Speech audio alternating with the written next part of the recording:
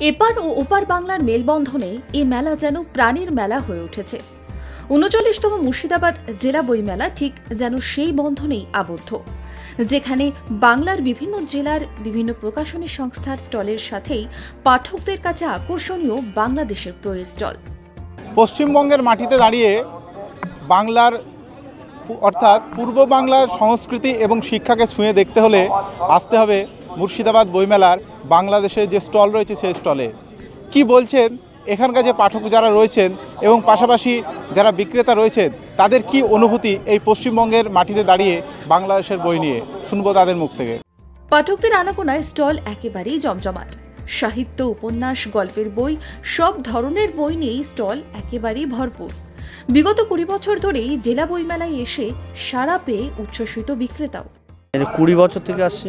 ২০ বছর থেকে? ২০ বছর। তো এবছর মানে কিরকম বিক্রি করছেন বই? মানে গত বছরের তুলনায় কম, তবে ভালো, মোটামুটি ভালো। আচ্ছা, মানে কি কি ধরনের আপনার বই আছে? আমার তো সব ধরনের বই আছে। আমার মানে ইসলামিক বই আছে বা জেনারেল বই আছে, সাহিত্য, উপন্যাস, সব কিছু, ইতিহাস, সব কিছু আছে আমার। তো সব ধরনের বই এখানে রেসপন্স পাই আমি। বাংলাদেশ স্টল আছে, বাংলাদেশের বই লেখা আছে, আর বাংলাদেশের বই পাওয়া যাচ্ছে বলে মানুষ এইভাবে তো আসছে। বাংলাদেশের বই তো সবই বেশি বিক্রি। এক কথায় বলা যায় যে মানে দুই বাংলার মেলবন্ধন বলা যায়। হ্যাঁ, মেলবন্ধন ১০০ বার বলা যায়। বইপ্রেমীদের কাছেও যেন উপহার।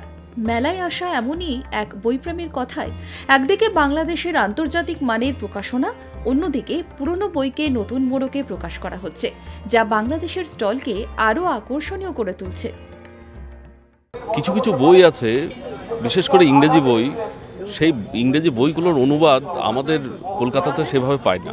এই দেখুন, এই মাত্র আমি নিলাম স্যাপিয়েন্স বইটা, ইউটাল নোয়া হারারির বই। দুর্দান্ত অনুবাদ করেছে বাংলাদেশ থেকে। এবং শুধু তাই নয়, বাংলাদেশের প্রকাশনা এখন আন্তর্জাতিক মানের প্রকাশনা হয়ে গেছে। বইপ্রেমীদের একাংশের অভিমত, বাংলাদেশের প্রকাশনী সংস্থাগুলির কাছে চাওয়ার আছে অনেক, আর সেই আকুতি থেকেই বারবার বইমেলায় ফিরে আসা, অপেক্ষায় থাকা বাংলাদেশের স্টলের দিকে। দুই বাংলার মেলবন্ধনে এবারে বাংলাদেশের যে স্টল রয়েছে বইমেলায় রীতিমতো কিন্তু ভিড় চোখে পড়ছে।